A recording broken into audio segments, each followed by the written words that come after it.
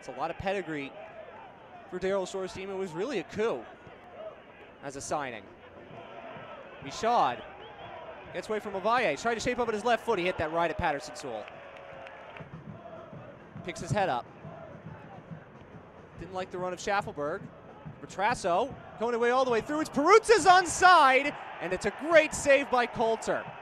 Here's that chance for Peruzza. This is a great save by the right hand.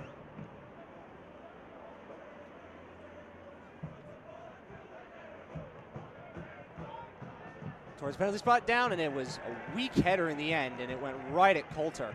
Oh, he is definitely capable of playing at both positions. Good work by Nunez. Looking for Mason Toye. Mason Toye, I don't think he got the clean contact he wanted. Comes from Nunez once again. A couple of good step overs, then this Toye does really well. On it comes Smart.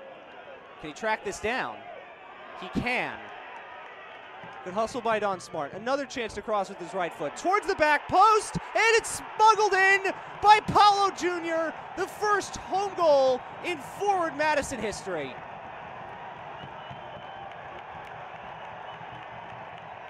For the Flamingos, and this was all about Don Smart with the hustle, elevated across the back post.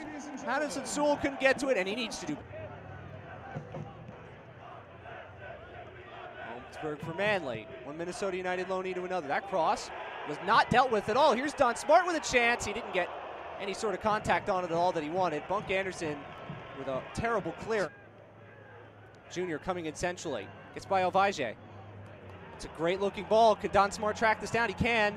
Smart cutting back onto his right foot. There's a chance, and it's 2-1. It's Carter Manley, the fullback. Don Smart has set up both goals. Forward Madison lead 2-1. Great ball for Paulo Jr. I thought Don Smart was going to cut this back onto his left. He cut it back onto his right, and that Trasso might be ending to hit this with his right foot. Muhammad, he's going to go for goal, and Coulter is able to tip it behind. He reacted a little late and collided with the post. I didn't think Muhammad was going to go for goal here. And Okello, only 1 minute left. Schaffelberg's found space. Schaffelberg plays it through. This is a chance for an equalizer, and it's saved off the line. Coulter got the first piece of it. His defenders helped him clear the Here's Nunez. Nunez goes to Paulo Jr.